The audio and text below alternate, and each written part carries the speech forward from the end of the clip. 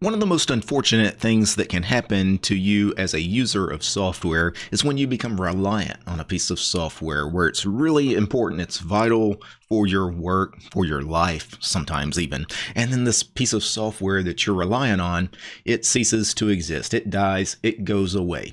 And that's what's happening with the Atom text editor. Atom was created by the good folks over at GitHub. They created Atom and Electron, I believe in 2011. Atom was the very first Electron app. It was kind of the proof of concept that Electron actually works. And of course, out of that, many hundreds, thousands probably of these Electron apps have been created over the years. And it's a very important piece of technology that allows people to create cross-platform applications. Cross-platform meaning you can create an application using the Electron framework, and it should work on Windows, Mac, Linux. So Atom has a very special place in history as being the very first Electron app, but Atom also has a very special place in the hearts of many users of it because Atom is a text editor, and text editors are a very personal thing, especially for people that are very serious about text editing. So if you're a professional writer, you're a professional programmer or developer, your text editor almost becomes like an extension of yourself. And many people have used Atom since its birth in 2011, and now those people are essentially, I'm not going to say they're being betrayed by the GitHub team, but in some ways they kind of are. So over on the GitHub blog yesterday, we had this post, Sunsetting Atom, and the blurb at the top of the post here says, "We are archiving Atom and all projects under the Atom organization for an official sunset on December 15th, 2022. Now, this is interesting language, sunsetting Atom. So what they're doing, of course, they're just abandoning the project, right? They no longer are going to develop Atom. They're going to go ahead and archive all the repositories and be done with it. Sunsetting implies like an actual sunset, the sun goes down slowly, right? So instead of, hey, we're abandoning the project today, well, December 15th, we're giving you about 6 months for this sunset period to happen, right? And then on December 15th, we're all just walking away and we're done with this. We're archiving the repos and Atom is kaput. Now, this GitHub post about sunsetting Atom, it's not very lengthy. It only is about 3 or 4 paragraphs. The first paragraph basically talks about Atom was created in 2011 as the very first Electron app, yada, yada, yada. And then why are they shutting it down? And it seems to be that the GitHub team, since being bought by Microsoft, they're focused on other things. Surprise, right? And many Atom users actually were worried about this.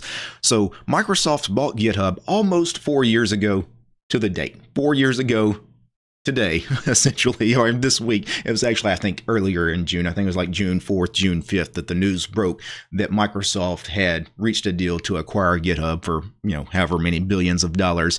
And the people that used the Atom text editor even then were really worried because Microsoft, of course, maintains their own text editor, VS Code, another Electron app, oddly enough. So they've got these two very similar products now, right, under the Microsoft banner. And why keep both? Why keep two things that do essentially the same thing? And even then, people were like, Microsoft's probably just going to kill Atom and go with VS Code, right? They're just going to have all these people that were working on Atom move to other things. And Microsoft initially said, no, that's not going to happen. We are going to keep maintaining Atom. We have no plans on shutting this down. And that was true. I mean, they waited 4 years to shut it down, but you kind of could see this coming because honestly, Atom really saw almost no development since Microsoft bought GitHub. And the folks over at GitHub in this post, they actually admit that. They say, as new cloud-based tools have emerged and evolved over the years, the Atom community involvement has declined significantly. As a result, we've decided to sunset Atom so that we can focus on enhancing the developer experience in the cloud with GitHub Code Spaces. Now, I'm not that familiar with Code Spaces, but I actually did look up the Code Spaces webpage here on GitHub. And essentially, this is your cloud-based IDE. So this is your cloud-based VS Code, essentially. It's VS Code in the cloud, which I guess if you're into cloud-based things, I hate this kind of stuff, doing everything in the cloud, but I know for a lot of people, it actually does have some real world benefits, but because essentially they're working on VS Code and then this code spaces, which is essentially cloud-based VS Code, these people that work for GitHub and by extension, they work for Microsoft, they don't have time to fool with Atom. Toward the bottom of the post, they go on to write that the GitHub team recognizes that Atom is still used by a large number of people within the community, and that migrating people from Atom to another solution, that's going to take a lot of time and energy, and they actually state that, quote, "We are committed to helping users and contributors plan for the migration." So when they talk about the migration, I'm assuming GitHub is going to start heavily pushing all of these Atom users over to VS Code and to the cloud-based editor, which is GitHub Code Spaces. Now, as somebody that has used computers and computer software for most of my life, I've been in this situation before where, pieces of software that I rely on are no longer there one day, right? They just go away. The company behind them, they go away, or they just decide to kill a project and move on to something else.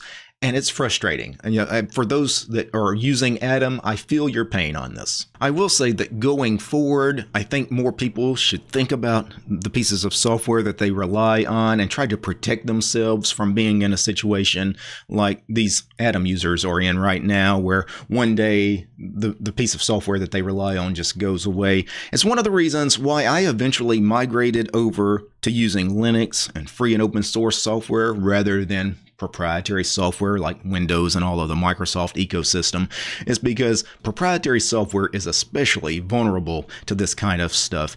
Not that free and open source software is immune to this, because obviously Atom is a piece of free and open source software, but proprietary software especially can just disappear on you one day because it's not a community project. Proprietary software can only be developed by one person or one organization, the proprietor of that proprietary software. So if that one organization decides that's it, there's nothing you can do about it. The licensing of that proprietary software prevents you from ever doing anything with that essentially dead project now. But even free and open source software like Atom, sometimes this happens when projects just, the community around it loses interest, and that's kind of what happened with Atom. There were two problems with Atom. So Atom started in 2011, and back then, by far the most popular IDE text editor for programming and development was Sublime Text. Sublime Text was and is proprietary software. So Atom was essentially created to be a free and open source Sublime Text. And because of that, a lot of people within the free and open source software community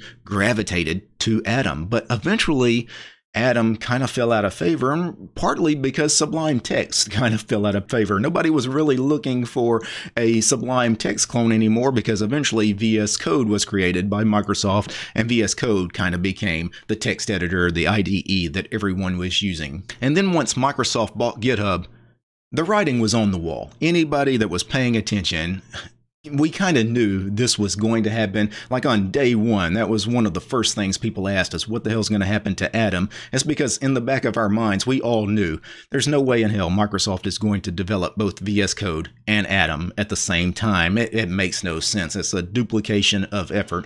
One of them had to go, and obviously the one that had to go would be the much more inferior product, if we're being honest, because Atom was slow. It was kind of buggy. Even the GitHub team in this post mentioned that there were some reliability issues even today with Atom, especially in the early days. So if you're an Atom user, where do you go from here? Obviously, the GitHub team are going to tell you to try out VS Code. VS Code technically is free and open source software, but the way most people install it through the binary that Microsoft distributes, that's actually proprietary software. It's licensed under a proprietary license. And again, if you were using Atom because of free and open source, then VS Code, the official VS Code, is probably not what you want to try out. You want to try out a truly free and open source fork of VS Code known as VS Codium. But even if you move to VS Code, ultimately, you're still putting yourself in a little bit of danger because you're still dependent on this corporation that maintains this piece of software. It's not really a community project.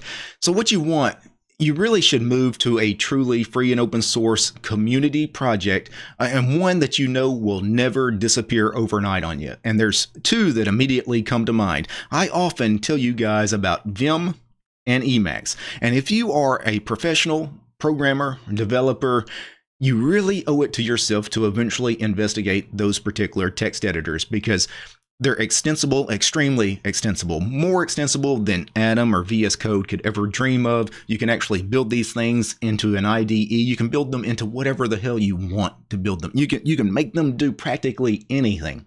And yes, there's a learning curve, but that learning curve ultimately is worth it because you essentially write your own text editor. Nobody can ever take that away. And you're never going to wake up one day and Vim and or Emacs are gone. They've been around since the beginning of time. They're never, ever going to go away on you. So yes, there's a little bit of a time sink and an time investment learning Vim or Emacs, but ultimately, I think it's worth it just for the peace of mind that you know it's always going to be there for you. Now, before I go, I need to thank a few special people. I need to thank the producers of the show, Dustin, Gabe, James, Matt, Maxim, Michael, Mitchell, Paul, Wes, Wanya Bald, Homie, Alan, Armor Dragon, Chuck, Commander Angry, Yokai, Dylan Marstrom, Jan, Alexander, Peace Arch and Fedor, Polytech, Realities for Less, Red Prophet, Steven, Tools, Devler, and Willie. These guys, they're my highest tiered patrons over on Patreon. Without these guys, this episode would not have been possible. The show's also brought to you by each and every one of these fine ladies and gentlemen. All these names you're seeing on the screen, these are all my supporters over on Patreon because I don't have any sponsors. I'm not sponsored by Microsoft or GitHub or anybody like that. I'm sponsored by you guys, the community. If you like my work, want to see more videos about Linux and free and open source software, subscribe to DistroTube over on Patreon. All right, guys. Peace. Microsoft has a long history of buying companies and then killing them.